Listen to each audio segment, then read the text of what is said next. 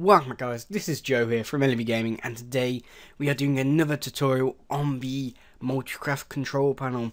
And today we're going to be learning how to get your mod pack in, and I'm going to be giving you some little tips and tricks about, how much RAM you need and everything like that. But to start off with, we must say a massive thank you to Servermine for sponsoring these videos, what I've been doing on this control panel. All the links down in the description. Get a 10% coupon code on your basket at checkout. So yeah, let's get started. So first thing you want to do, you want to actually choose your mod pack, what you want to use. So in this case, we're going to be using the AT launcher crack pack 1.7.10.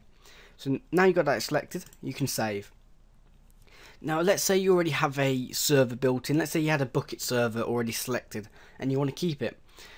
It might be a bit difficult. What I would recommend is back up your worlds, log in, download them onto your desktop, then just wipe your server.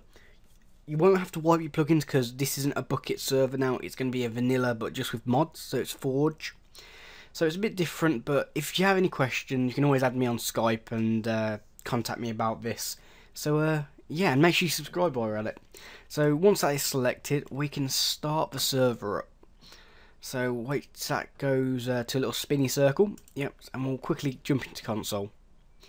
Now you'll see in here, so if I just get rid of it, you'll start seeing it's going to start creating all the class and downloading all the jar files for the mod pack. And why that's doing, this takes a little bit longer. Imagine it this way, a vanilla server is, quite quick, bucket server a little bit longer, modded servers quite longer. There's a lot of mods in this ones in this pack, so yeah. Why that's going to do, I'm just going to be showing you some things on Servermine about what kind of RAM you need. And to be fair, Servermine did it quite well. I give him credit for that, because most server companies, they just have mod packs, and so most people don't know you can't always run mod packs on 256 megabytes of RAM. You must have upwards to 768 megabytes of RAM to even have a mod pack on your server here. So any of these are just vanilla, then upwards these would be recommended. So yeah, but I always recommend a 1 gig to be fair, or higher. So yeah, that's all. Now this takes quite a while to start up, so I'm going to pause it here and I'm going to load up the AT launcher and log in. So I'll be right back. Right then guys, we are back, and yeah, we've logged into the Minecraft, or the crack pack to be precise, and we're about to log into the server. But I did forget to say one thing. Once you've actually started your server up and it's there, so once you start it up and it's generated all the files, just give it a quick restart. Sometimes it can mess up. It's very, very rare, but just give it a normal restart. It's like any other server I have. When I make it, load it, restart it, load it. Nice and simple. But anyway, let's log in. So it's showing straight away. I've already put the IP in, and the ping I'm getting is 21.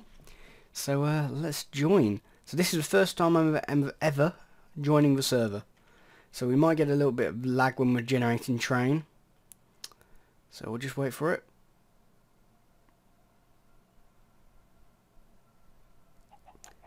Right then, we have joined. So now you can go off and op yourself, and yeah, you might see some little bit of lag because that is my computer, because we're only running at 60 frames, normally running a bit higher. But as you can see, it's nice and peaceful. We're running around, breaking blocks, placing blocks, absolutely fine. I think on my side I'll just turn to fast to save us some effort. But yeah, you're not getting block lag, it's absolutely fine in my opinion. And yeah, so let's disconnect. So that is it. So thank you for watching. Make sure you subscribe, like, favourite, go and follow me on Twitter, and I'll see you next time in the next video. This is Joe from LBEGaming, and goodbye.